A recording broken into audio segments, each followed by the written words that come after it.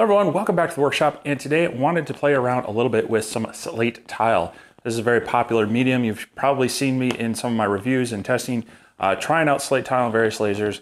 So I thought using the xTool F1 with its two types of lasers, both the IR and the blue light laser, that we'd try a few different ways of engraving on the tile, along with a few different ways of preparing the tile, seeing what way comes out the best as far as the contrast and the overall looks. And this is going to be a bit subjective. What I like might be different from what the customer likes or what you like, but I thought I'd run some tests on a few different setups and we'll see how they look in the end. So if that's something you're interested in, stay around. We're going to jump right into it.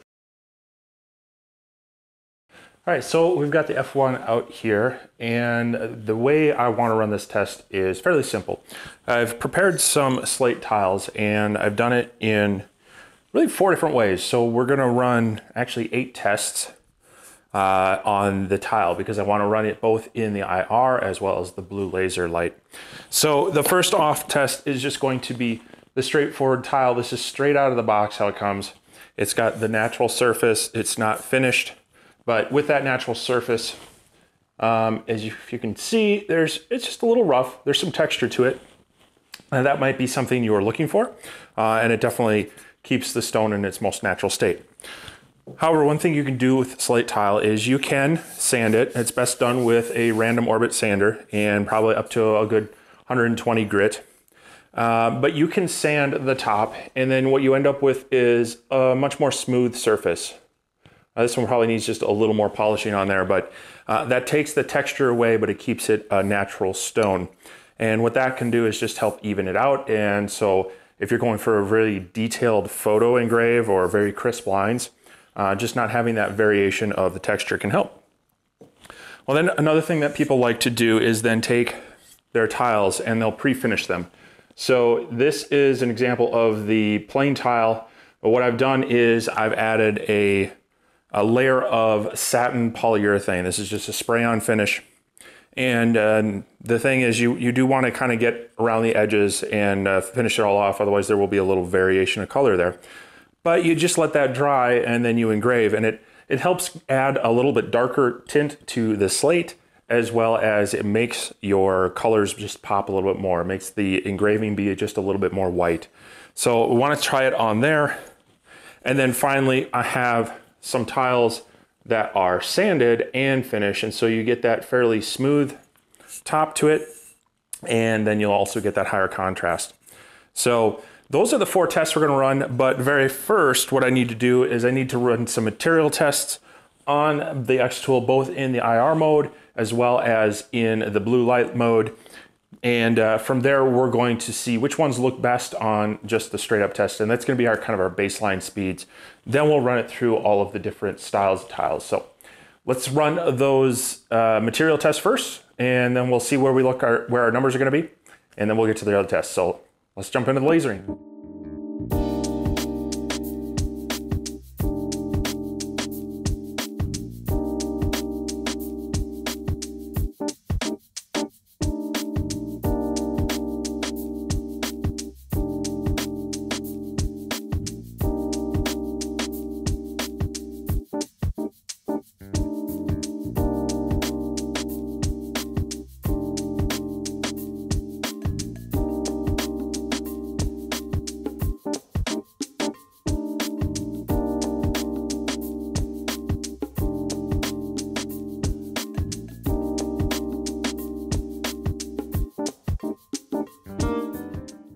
All right, so I've brought you in close here to look at both of these tiles. So the one on the left side here was done with the blue laser, and the one on the right was done with the IR. Both of these were run in XCS.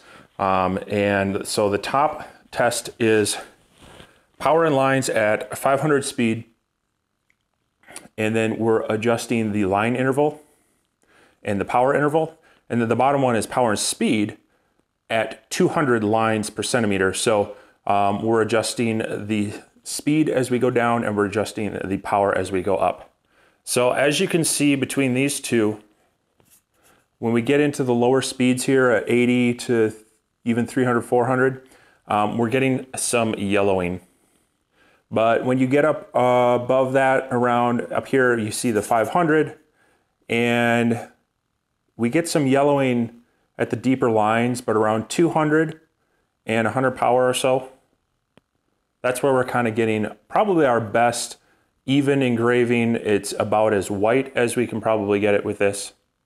And so I think that is going to be roughly our baseline there. So we're going to be doing all of our blue light tests in that.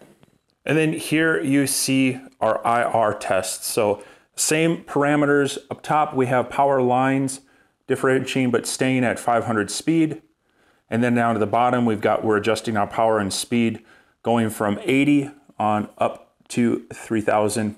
And as you hopefully can see here, we're getting some very, very white colors here down in the slower speeds, 200 lines per centimeter. So, you know, anywhere from speed 80, and that's 80 millimeters a second, up to speed 120 at 100% power. They're all fairly similar, and we're getting very, very white colors. And the one thing you'll notice if I hold these close together is there's definitely a brighter white coming out of the IR. So it'll be interesting to see how that plays through all of our tests, and also concerning in that it is much slower. So we'll see how long the file takes running at that slow speed. So I'm going to jump in. I'm going to run all the tests between blue light and then the IR, and then we'll get all of our tiles out and take a look at them all.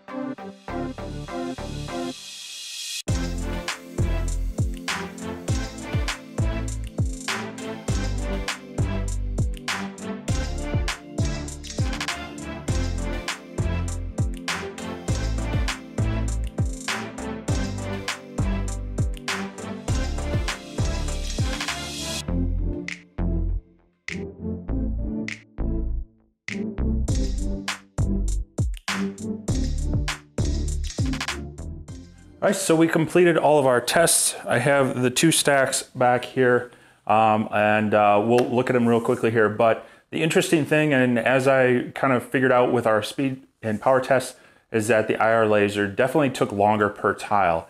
So the blue light laser was completing these in 4 minutes, 25 seconds. Again, that was running at 500 millimeters per second, 200 lines per centimeter, and 100% power. Whereas the IR laser, we were running at the same 200 lines per centimeter, still running at 100 power, but we were running it at 120 millimeters per second speed. So almost 4 times as slow as we were running the blue light laser. So obviously that took longer. Those were taking 16 minutes and 51 seconds. That's one thing that we're gonna wanna take into account, but either way, both files were kind of running the same pattern. So if we could run the blue light laser at 500 millimeters a second versus the IR at 120 to get our desired effect, no matter how we kind of break that file up and try to improve the speed, there's going to be a 4 times difference between the two. So just an interesting thing I noticed, but let's take a look at the various tiles. All right, so the very first tile we're going to look at is the natural slate tile. And so I have them here. The one on my right, so probably your left, is going to be the IR lens, and the one on this side here on your right, my left, is going to be the blue light laser. So they are very similar, but you should notice that the IR one did have just a little more contrast, a little more brilliant white. Other than that, they both filled in the logo quite well. Obviously with the natural slate tile, you might have some ridges and valleys that are going to cause some minor imperfections. So that's where you may want to look at pre-sanding and smoothing that out if you want a really crisp look. But if you want the more natural look with just the engraving, this is how you're probably going to want to go. And so if I can angle those right, you might just be able to see that texture. But again, hopefully you can kind of tell, and I'm trying to hold them at different angles just to make sure that it's not so much the light, but there is a fairly pronounced difference in the brighter white of the IR versus the blue light laser. So, but both of them did well. And like I said, the blue light laser, much faster. So if you're not looking for that brilliant white, you're definitely going to gain a little advantage here on the speed. All right, now jumping into the sanded tile, very similar look. Again, the IR on this side, the blue light laser here, and you can just kind of see again that variation between just a little more grayish look to a little more whitish look on these two. But there are no real texture to it, and so you get a very crisp engraving. This would probably show up more if you were doing a photorealistic engraving, having it smooth versus textured. When you're doing more of a vector, such as my logo here, it's not going to be as noticeable. But again, just kind of looking at the colors, and as you see, maybe in this one, there are a few spots there that are kind of showing through. And that's just from some imperfections in the tile. As I sand it down, sometimes you get just little chips and such that come out. And so that can have an effect on there. All right, now we're gonna jump into our tiles we finished with polyurethane. So again, these were pre-finished. I sprayed a couple coats on the day before, let them fully cure overnight, and then we burned them today. So here is, again, we got our IR over here. We've got our blue light laser over here. And again, you're just kind of seeing that slight color variation pop through. But now with the finished look, you get a little bit darker slate tile look to it. And then again, you're gonna have your texture. And as I kind of lean it back, you'll see where that polyurethane is showing a little bit. And for me, I went with the satin because I don't really like that heavy glossy look. Some people might like that, but it just looks too wet and too almost artificial at that point for me. Even this is pushing it a little bit, but again, that's subjective. What I like might not be what your customer like or what you like. So again, some of this is just to kind of give an idea of how they look. And if I hold up see, this is the natural one versus, this is both the blue light laser, the natural versus the polyurethane one. You know, there's subtle differences, but there's definitely a contrast. You can tell this one is darker, the tile is darker. The coloring is just a little bit different on the engraving, but that'll kind of help your image or your logo pop out of the tile a little bit more. And finally, we have the sanded polyurethane tiles. Here they are again, IR on this side, blue light on this side. And hopefully this here, you can see that by sanding it down, you definitely get a very smooth finish. And so that just makes everything that much more crisp. So it's just you're going to lose a little bit of that natural stone look, both from the sanding and from the finishing, but it makes the color pop and it makes the lines very, very crisp. So again, that might be something you're looking for. I do also want to try this with maybe more of a raster photo type engraving to see how that would look. But this is starting to grow on me. I used to not really like the finished look. It made the stone kind of look a little less, you know, look a little more processed, maybe more manufactured than natural.